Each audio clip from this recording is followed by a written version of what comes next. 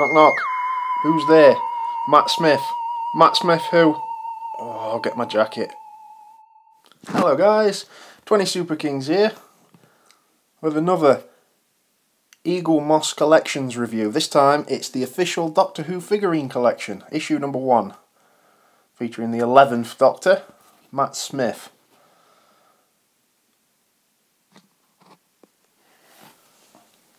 Let's have a quick look at the back. The issue 2 we've got Davros, the Daleks creator. Issue number 3, the Cyber Controller. So upcoming issues, you don't have to wait for some of your favourite characters. Some of the more iconic characters. There's the last Dalek. Let's see, next issue Davros there. And I noticed that there's going to be quite a few Daleks. There seems to be an evolution of the Daleks, although I can't tell much of a difference. Well, let's take a quick look at the magazines that come with it. As with the Star Trek collection, there are 2 inside.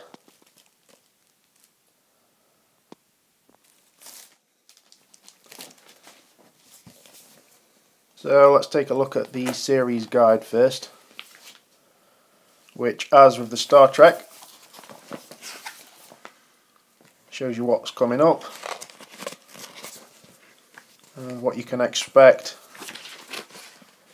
There's a nice little pull out with the various Doctors there, all the way from 1 up to the present. On the back it just shows you the different subscription gifts that you can receive. A binder, a free figurine, a plinth, and of course the ability to have your digital edition. The magazine, much like the Star Trek one, is around 19 pages long, mostly focuses on Matt Smith, tells you about his character, about his Doctor, and the episode in which the model is taken from. The Pandorica opens. So let's get into the model. More glue on the back. Tough glue that too.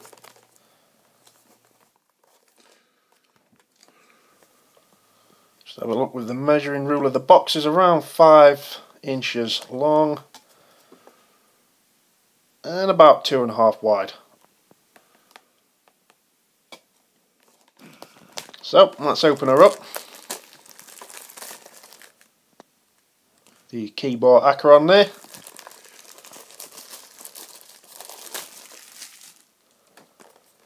The 11th Doctor, the Pandorica opens. 11th Doctor.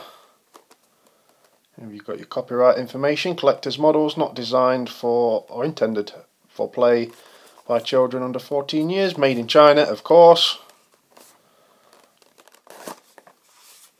Once again, with Eaglemoss collections, it's well packaged.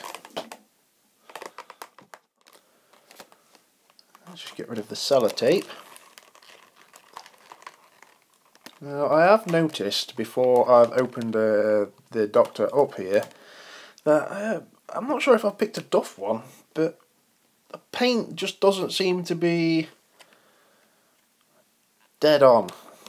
It seems to be a little off on mine. I don't know if I've just got a bad one. Like I say, I know they are hand painted, so there's bound to be discrepancies. Open the tie wrap.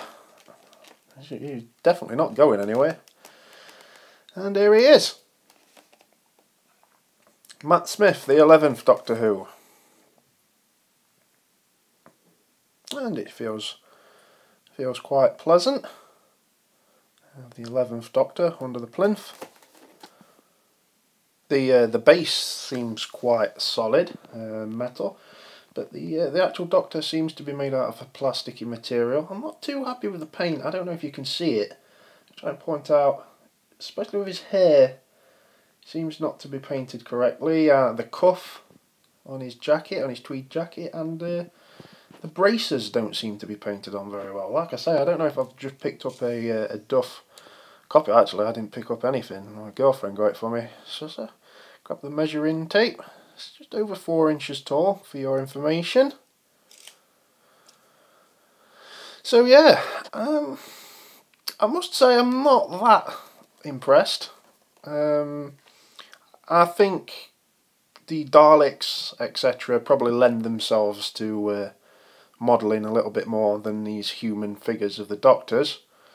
So let me know what you think. Will you be getting it? Is it worth the £6.99 a fortnight regular price?